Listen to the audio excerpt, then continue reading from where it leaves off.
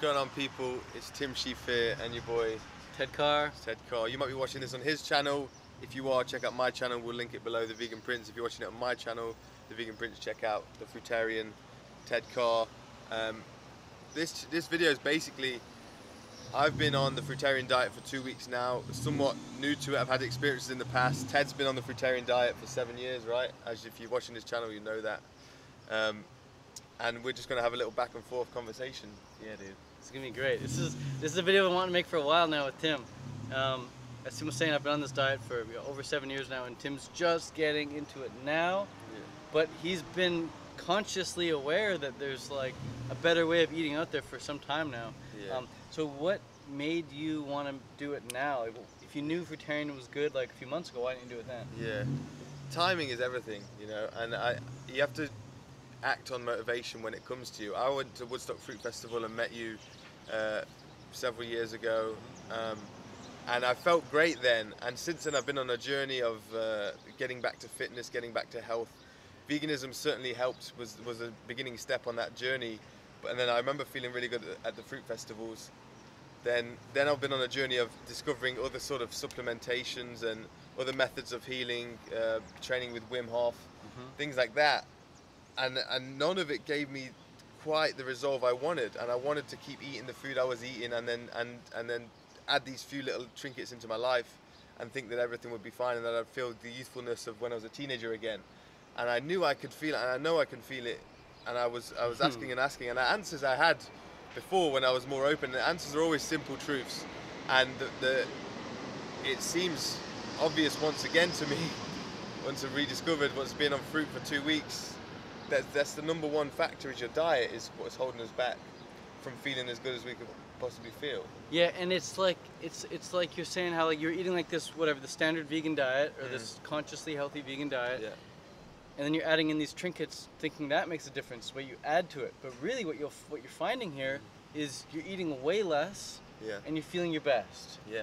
You know, it's like what you take out, it's more important what you're not eating than what you're actually eating. Yeah. And then when you get to a point where you don't have that much to your diet, it's very simple, just some watermelons, papayas, some bananas I've been seeing you eating.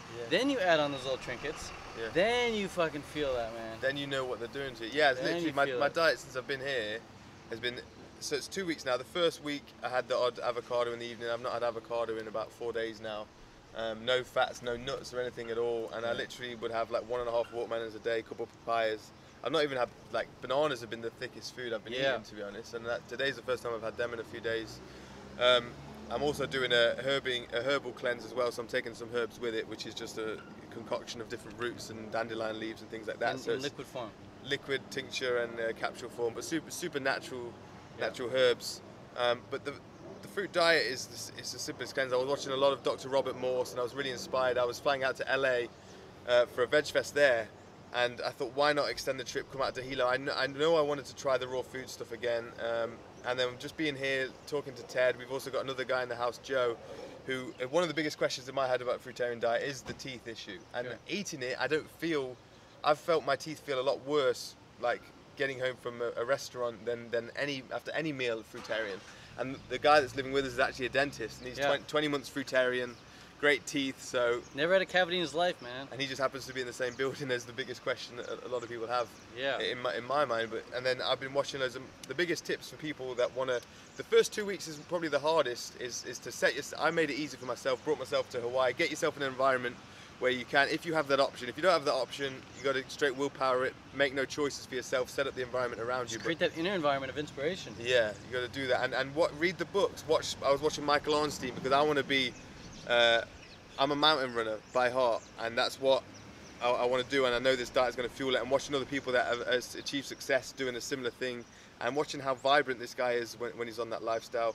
You recommended some books to me to read. I've started reading Anne Osborne's. Yeah, Anne Osborne's Path to Paradise, The Live Food Factor. Those are two like the most inspirational books I've ever read when it came to raw food. Man. Yeah, that's a really key thing, is to read books, the 80-10-10 diet, to keep you inspired. Watch the YouTube videos, find the channels. Like Ted's, and that will just keep you motivated. One of the amazing things I've found is I don't need to drink as much water. Oh, I never feel thirsty. Like I'm just super hydrated.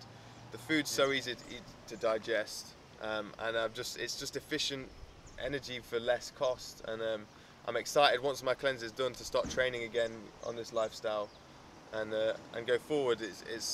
There's not many people out here doing it, man. You've been Right. No, there's so few people doing it, and so it can be hard to find some support. But when you do find that one person or those few people online, man, soak up their content, send them messages, come out and hang out with them. You know, meet up with them. There's people fly out to Hilo just to hang out for a few weeks. Yeah. Joe flew from Australia for 4 days just to hang out with a Fruitarian, dude. Yeah, yeah. He's heading back in a couple days. And we've got Thailand's got plenty of easy access to do that.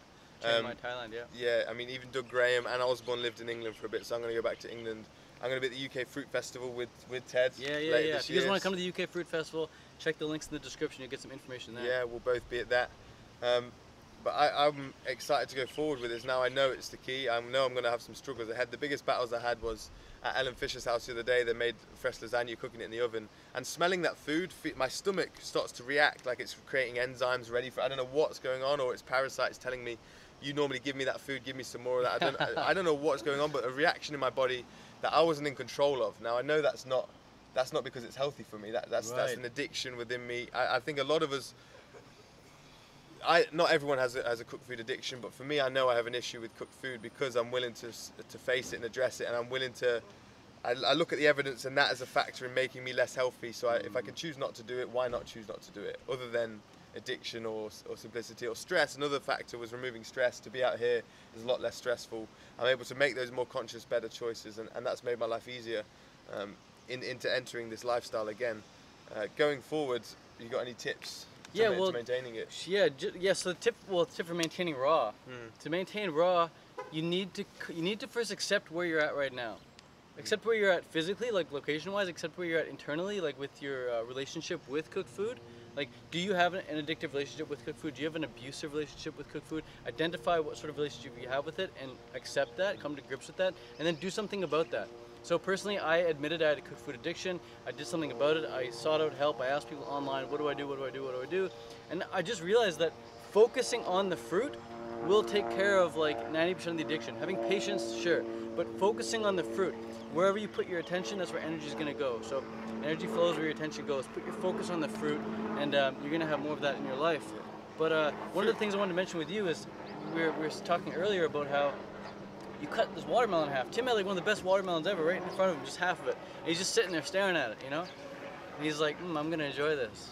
But he wasn't like, he was in control. He could decide to eat the watermelon when he wanted to. The watermelon wasn't controlling him, saying like, Tim, eat me now. Now if that was he like had the choice. Fries in a burger. Right, no choice. The fries would be going in before I sat down. Yes, dude. And it's like being conscious.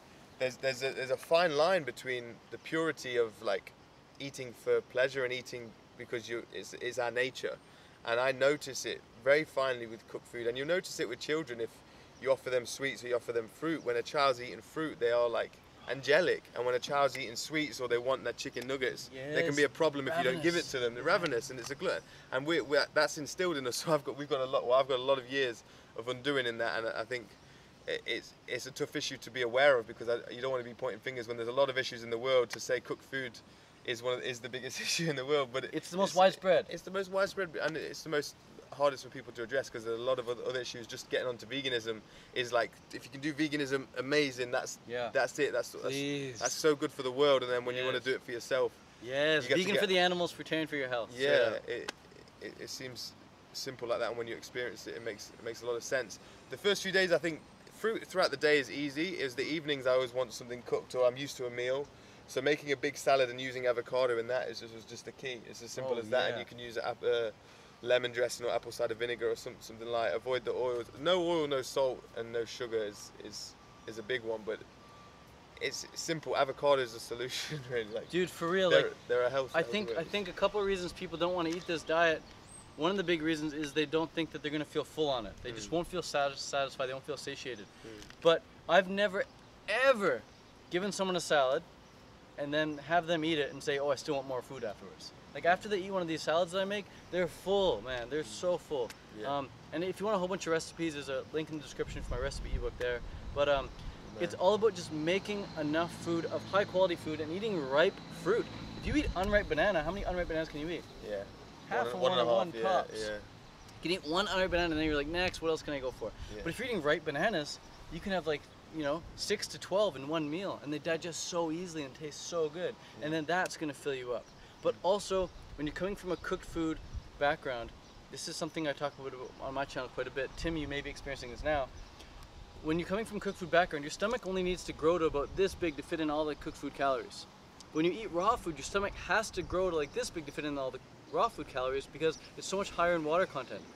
So just like a ballerina has to spend months stretching to get that range of motion, your stomach needs to stretch too to accommodate the size to fit in all the raw food calories. Yeah. So give yourself time, give yourself a few months in order to grow your stomach out. And so you're going to bed like Buddha and you wake up like Gandhi. Wake up flat stomach. Every time, go to bed with the big stomach. So it can take a while to be able to physically fit in all the raw food calories that you need to in order to feel full. Yeah. I should talk about how I've felt, because there was some fatigue days, but overall I feel my body is on a massive thank you. Like I feel like I've shedded a skin, like a thick layer around my joints and things like that is lightening off, and it's continuing to go. This is 2 weeks in. I really turned the corner, like just yesterday, the day before, of just feeling like vibrancy and excitement for my experiences to come, rediscovering this lifestyle. And it's a hectic road, man, and we need more pioneers. The vegan community is gone a bit wayward, and it's caught up in gossip and drama, and it's lost, you know, since certain members went from raw food to cooked food, and that was fine. Raw till 4 is a good movement to begin, but we need to remain sight of constant progress on self, because we're too busy trying to correct others in the vegan community. We're too busy trying to correct people that aren't in the vegan community, that we're not looking at ourselves and how we can progress. What's the last lifestyle change you made since going vegan? What's the last diet change? And that's it, man. People get on vegan, they start coasting. They get on raw vegan, they start coasting. Vegan is just veganism is like the yellow belt. It's like the start chapter. You know, it's nowhere yet. It's everywhere for the planet. So I'm not putting it down, but I know that for your own health, the discovery, it's simplicity. The Earth made it the way we want it, and I'm speaking as a guy that's been on and off it, but I know from being seeing Ted, Michael Arnstein, Anne Osborne, like reading that book is super inspiring. What a woman! Some of the things she's done. Yeah, man. And it's the logic's there. Do the research, you'll see that the logic's there, and the experience is something that you can't give anyone. Like, and going through the struggle, you can't see the sunshine on the other side, but now I'm starting to feel it and see it, and I'm like, man, it makes sense again. It makes sense again. It's simple, it's clear, and I'm excited for the future. Yeah, and I just want to leave you guys on one little note here, like a little bit of practical advice. I personally would not have made it these 8 years if I had not been completely inspired to the max in order to do this. Tim wouldn't have started if he wasn't inspired to the max to start either. Yeah. So how do you get inspired? You've got to consume extremely inspirational content, or hang around people who are doing what you want to do. Hang around inspirational people. And you do that at the exclusion of hanging around dead weights. You consume inspirational content at the exclusion of consuming negative content.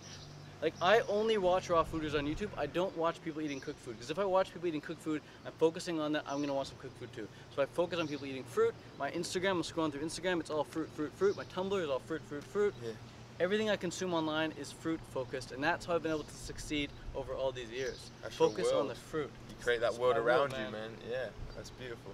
And just tonight, what are we going to? A raw food potluck, dude? Raw food potluck, and I couldn't be more excited. Yeah, dude, it's gonna be amazing. We'll vlog it for you, probably. Yeah, man. Check it on Tim's channel, check it on my channel. And that excitement is a pure inspiration. It's a pure excitement. It's not like I'm gonna be gluttonous and greedy tonight. It's not like cheat day. This is the opposite of cheat day. This is the exciting day because it's a potluck and people are bringing raw food. But there's no guilt involved with it. It's because it's not pure. It's pure. It's pure, and you have to be so sensitive. And this is for those of you that are there, that are ready, that are in tune to what's and sensitive to the fine differences of the human reaction and our nature, and what truly is in our nature, and what's just a desire, a gluttonous desire that's programmed into us because we've grown up in this society that is so far from our ancestry and so far from where we could be. We, as I say, we are eagles raised by chickens, and we have to discover again what's our true nature. And this is and I think realigning yourself with fruit is a huge step on that. It's a step. It really is a step. Fruitarianism isn't the cure-all. veganism isn't the cure-all. You still gotta get your early nights. You still gotta move your body. You still gotta have some physical touch with other human beings. Yeah. You gotta have community. Yeah. You've got to experience growth with your goals and with your spiritual relationship with the universe or God or whoever or whatever. It's a lot of work, but Fruitarianism is one pillar. It's one spoke of the wheel, but it's one that tastes effing delicious. It's ones that can make you feel good immediately. it's huge. And, You have to be the customs to your orifices, to your holes, the things in your body, what you put in your ears, what you put in your mouth, what you put in your nose, Your what you put in your eyes. You've got to be the sure, dude. customs. You've got to be on top of that. Be the Yeah. passport checker. Be That's like, right, you ain't coming into my country. That's you ain't coming right, do you know what bro. I mean? That's right. I know what you did to me last time. You're not coming in again. Yes, dude. You know? Diligence. You some false promises because you smell good or you got fancy rappers. Yeah. Yeah, you got to be on it. Be in charge of that. I love that, dude. Yeah. Yeah, be on guard what comes in, and it's all about self-love, you know. If it makes you feel good and you can sustain it, then stick to it. But if it makes you feel like crap later and you're aware of that, then avoid it. But last question for you, Tim. Yeah. How do people know when they're ready to make the move to Fruitarianism? When you've tried everything or you've tried a lot of things and you're still questioning, you've got the inner belief that I'm doing all this stuff, I've got all this knowledge, and yet I just don't feel right in my body. That's where I was at. I had all this knowledge, all these different trinkets I was trying, but I wasn't willing to address the biggest thing, and that was the cooked food I was eating on a daily basis. I wanted to eat the cooked food and add different things that I wasn't conscious at the time that the cooked food was hindering the way my body was feeling. And it's maybe not for everyone. Some people can eat cooked food and be totally controlled and be totally lean, but for me, I was swollen. I have I think candida and a few issues, inflammation, and it was only fueling it. Even when I was eating clean vegan, it was still fueling it. And the fruitarian, it's just, you're not fighting yourself because it's hydration on top of nutrients in efficient form. So Yeah, that's amen too. I mean, the same reason I came to Fruitarianism was the same reason, dude. I was just desperate. I tried everything to get rid of my acne. My face was covered in acne. My back was covered in acne. My chest was covered in acne. I tried everything. I was like, screw it, I'm gonna go raw. Went raw, and within just a couple of weeks of eating just fruit, acne went away. And then once the acne went away, I'm like, okay, well, why am I still eating this way? And it was just sheer inspiration. I'm like, what else can I achieve? How else good can I feel? How lean can I get? How pure can I feel? And now I'm here, and I have no expectations of going back. So it's exciting, man. that's it, man. It's a beautiful world. We need more fruitarians on the planet like Ted. Like Tim, man. Just newcomers. We need newcomers, man. Yeah, we need a union now. We need the vegans that are ready, that aren't distracted by the gossip and the drama, that are like, hang on, there is a serious movement still going on, and it's underground right now. The raw movement was bigger a few years ago, and I feel like it's gone underground again. Maybe that's because I've not been fixed. Definitely. But it could do with the rise again. So I want to just give a shout out to Michael Onstein, because he is certainly a pioneer and a wayseer in that. Doug Graham, you got people like Grant Campbell as well, and Ronnie, Fruity Ronster in England, and Osborne. So thank you for all your work. Thank you, Ted. 7 years, man. And how old are you now? 26. 26, man. I'm 29, under 30s. Sub 30, we need more you sub 30s or around that age joining this lifestyle. And I'm not trying to speak as someone who's on it or claiming to be fruitarian, but I get it. I really, and I'm excited to be back. Cool, man. This is sick. More videos from Tim soon. More videos from myself soon. Catch you guys later. Peace. If you're not subscribed to Tim or myself yet, links in the description. Hit the red subscribe button. You know what to do. If you liked it, Adios. like it. Hit us up with a comment.